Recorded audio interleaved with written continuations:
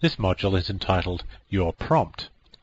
Because it's in the Customizing the Shell chapter, we can assume that that means how to customize your prompt.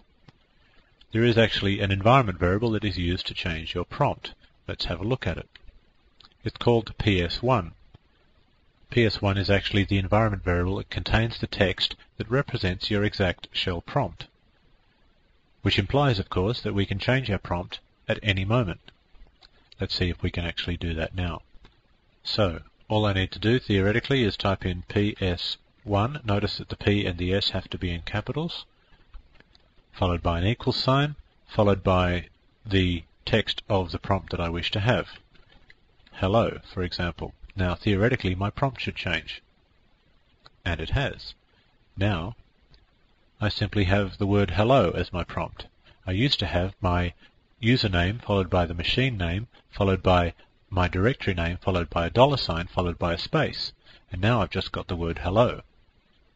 So I think, well, what if I want to make it a little bit more sophisticated? What about PS1 equals hello there? No, that didn't quite work. Remember, I've got to put double quotes around that. Did that deliberately.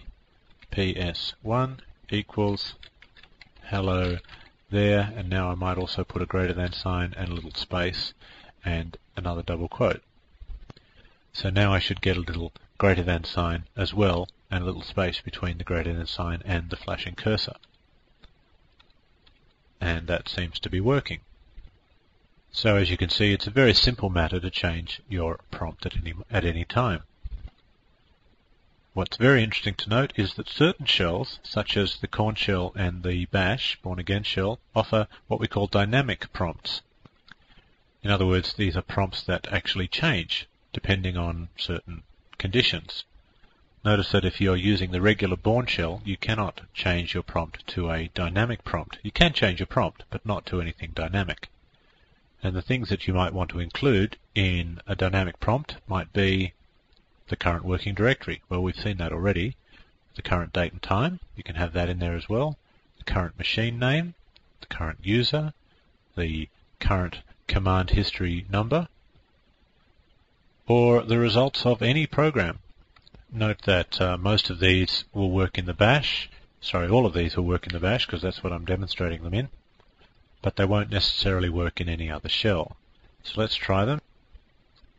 PS1 equals, now I'm going to put a backslash and then a backwards quote. This is a special backwards quote, it's not your regular forward single quote, and then date, and then another backslash and another back quote, and then say a colon. How about that? And notice that the date now becomes my prompt, and every time I press enter I get a slightly different prompt. Notice that the seconds are changing each time. Or I can have PS1 equals quote, that's double quote there, then a backslash dollar PWD, which stands for present working directory, then say a greater than sign and a space, and then another close quote. And now it gives me the current directory that I happen to be in. And if I CD up to my parent directory, then that actually changes, just as you would expect a dynamic quote to actually change. Now I could get really clever. Remember how I said I could have the results of any program being my prompt? Well, let's try that. I'm going to get the results of the Who program and the WC program piped together and make them both my prompt. I'm going to find out how many users are logged into the system. Now I would do that using, well, I'll show you how I would do it. I'd say who pipe to WC minus L. That tells me how many users are currently logged in. So I'd like that little 58 to be my prompt. So I do it like this. PS1 equals, then backslash back quote, who pipe to WC minus L, and then a backslash and a back quote. And then let's put a little colon in there for good measure. And of course I forgot to put the double quotes around the outside, so I'll try that again. PS1 equals double quotes. Well, I'll just finish it. There, it's all finished and done, and my new prompt is just the number 58 followed by a colon, as you can see. So theoretically, if somebody logged in, my prompt would then automatically change to 59 the next time I pressed enter. Be nice if it did it for me now, but I'm guessing I'm not going to be lucky. Oh well.